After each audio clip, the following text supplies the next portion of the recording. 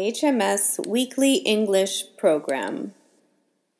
This is a weekly International Harari Media Services English program that focuses on different aspects and issues related to Harar and the Harari people, be it social, political, economic, or historical facts. In a nutshell, it deals with everything Harar in conjunction with affairs in Ethiopia. It is intended to reach Harari and non-Harari viewers and audiences alike around the globe. It is informative, educative, and above all, it is meant to present facts and build capacity at all levels. As witnessed by various governments and international organizations, undeniably, Harar is a city-state of peace within the Ethiopian galaxy and the African universe. This weekly English program was created to promote peace and humanity to its viewers, allowing them to have people-to-people relationships of peaceful coexistence in Harar and Ethiopia at large. As such, today we have the following episodes for you. Genesis of Harari Regional State, Dispelling Political Fallacies. Written by Professor Abdi Khalil and narrated by Iman Jami. About 2 weeks ago, I had an interesting encounter with other fellow Ethiopians who happened to travel the same route with me across Africa. As usual, we as Ethiopians tend to be drawn to others who come from our homeland. So, we had a discussion on the dramatical political discourse in Ethiopia. After a bit of emotional social group politicking, we all came to the same common understanding and started to talk about Ethiopia in general, considering humanity, minority rights, responsibilities, obligations we have to one another, and why Ethiopia is in its current state of affairs. And whether we look forward or backwards, we all agreed that it is highly charged with ethnic politics now more than ever. One of the hot issues raised was the issue of Harar, whether or not it deserves to have a regional state status because of its small population size. This issue has touched me immensely, as they have very little knowledge on how the Harari Regional State was established and its contributions to Ethiopia. They were full of the usual distorted political information or propaganda, and this really had me thinking that if these highly educated individuals from ethnicity X, Y, and Z have shallow awareness and understanding about the establishment of the Harari Regional State, then how on earth will the majority of us with little access to information, education, and historical facts could think of the Harari Regional State? This is what triggered me to write this article, and I hope that it is an eye-opener for both Hararis and non-Hararis alike, as well as busting the misconceptions surrounding the Harari Regional State.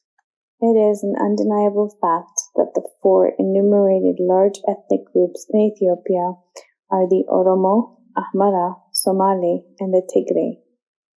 Similarly, in the Harari Regional State, the majorities are the Oromo, followed by the Amhara and the Hararis. Taking into consideration the concentration of political struggles in 1992 and the actions of several liberation fronts to have autonomous administrative entities, Harar, as a minority social group, did not have the say and could not isolate itself from the actions of the majority large liberation fronts. The establishment of the Harari Regional State was not solely based on numbers, as if only numbers are a determining factor in establishing a state. It was based on a regional administration or any administrative entity or parliamentary representation, be it in Ethiopia or elsewhere in the world. Beyond Ethiopia, there are many countries around the globe that have supported and established minority self-governing territories, parliamentary seats, or administrative entities within their borders. To name a few countries, for example, Norway, Sweden, Italy, Slovenia, Poland, New Zealand, Pakistan, Colombia, South Africa, Fiji, Singapore, Canada, Spain, Nigeria, and many other countries have taken affirmative actions to uphold minority rights in support of the minorities running their own affairs within their own borders.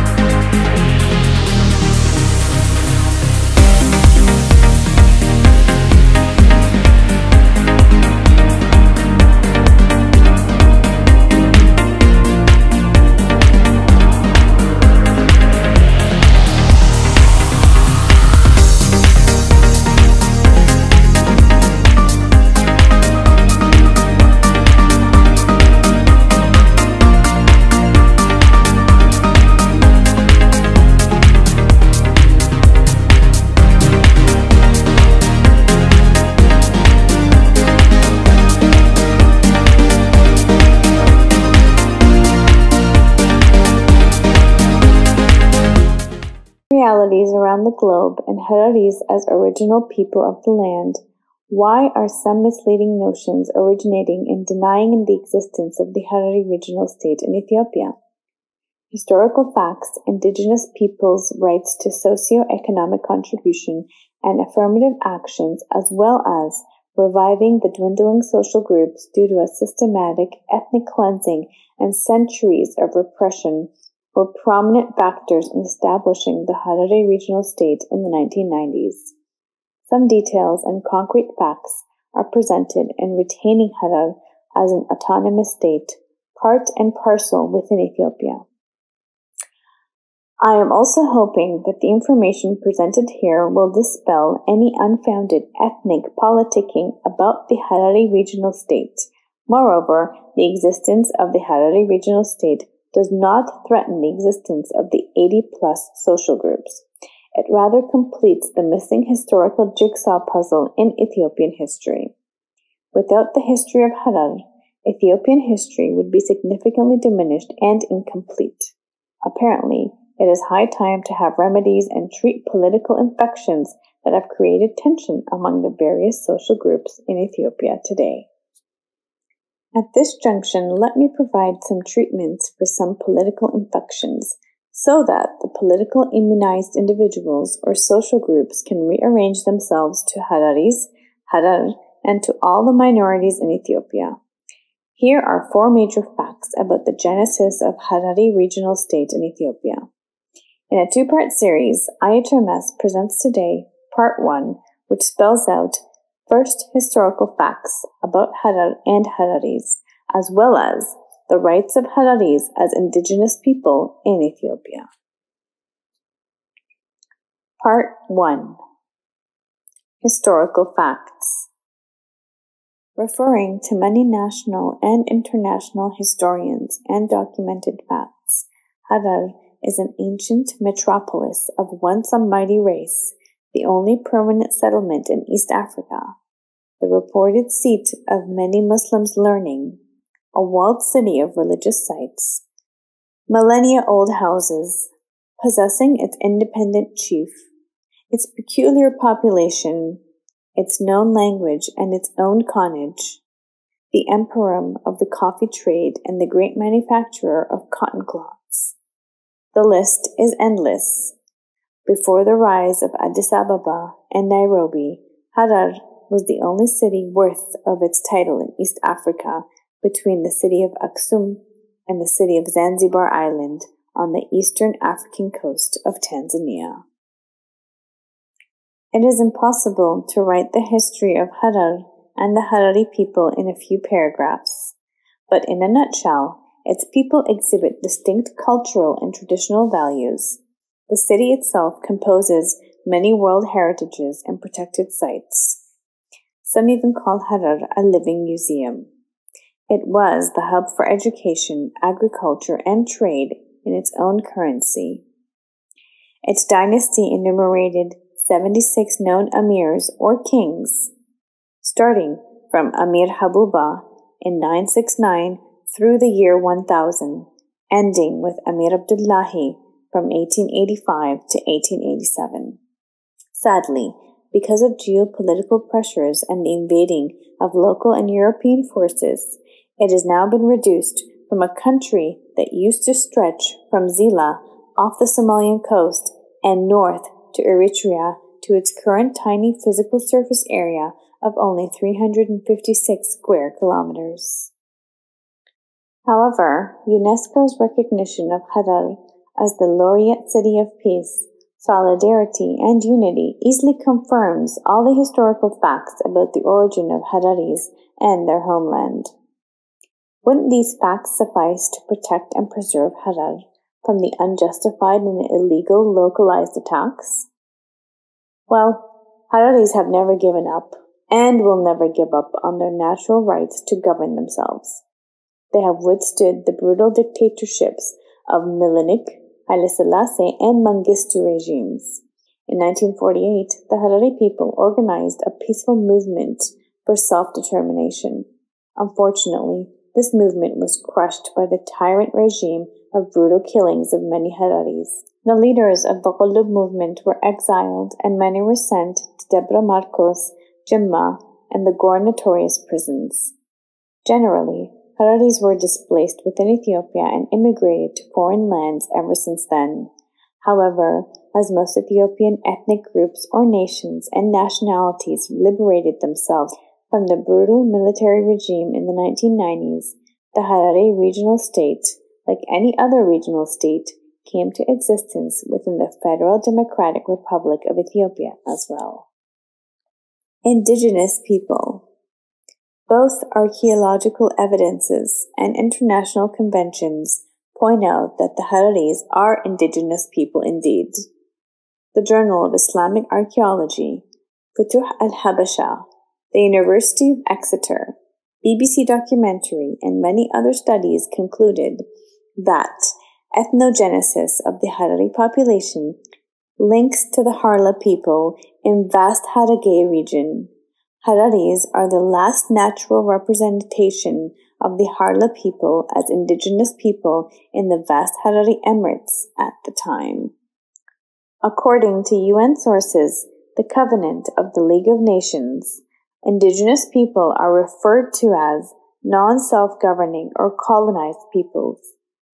In the 1950s, the ILO began referring to the problems of the indigenous population in independent countries, which is to say, culturally and geographically distinct communities that were non-self-governing, marginalized, and colonized inside the borders of their independent states. The term indigenous people, or indigenous ethnic minorities, or tribal groups are used to describe social groups that share similar characteristics, namely a social and cultural identity that is distinct from dominant groups in society.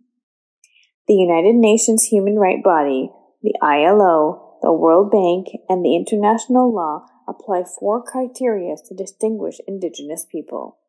They are as follows. Number 1, indigenous peoples usually live within or maintain attachments to a geographically distinct ancestral territory.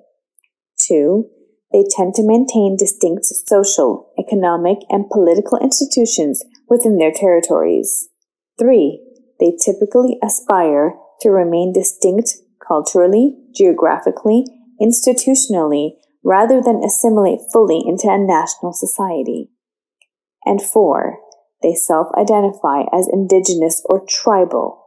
Self-identification as indigenous or tribal is usually regarded as a fundamental criteria for determining whether groups are indigenous or tribal, sometimes in combination with other variable languages, such as spoken and the geographical locations or concentration. By any definition and convention, Hararis are indigenous people in Ethiopia. Also, strong archaeological discoveries and evidence about the Harla people confirm the link to indigenousness in Harari people. The UN Indigenous People criteria alone is more than enough to protect, uphold, and retain the Harari Regional State.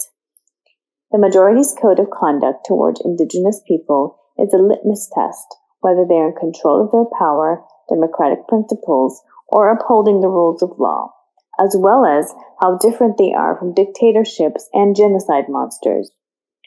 On October 14, 2019, the people of North America celebrated Indigenous Peoples Day. This also resonates with all Indigenous people around the globe, as it is a celebration of people in their homeland. Indigenous Peoples Day is a day to remember the struggles and tragedies they endured. It is a day to honor their place in and contributions to their shared story of their country and continent. And I, for one, never want us to forget that in our homeland of Harar. It is our privilege and our natural right. Until we meet again in part 2 of the series discussing sections on minority rights and self-determination, as well as a way backward or forward in the current emotionally charged politics in Ethiopia. Peace from UNESCO's laureate city of Harar. We also deeply want to congratulate the Prime Minister of Ethiopia for his outstanding worldly achievement. and receiving the Nobel Peace Prize of 2019. Assalamu alaikum wa rahmatullahi wa barakatuh.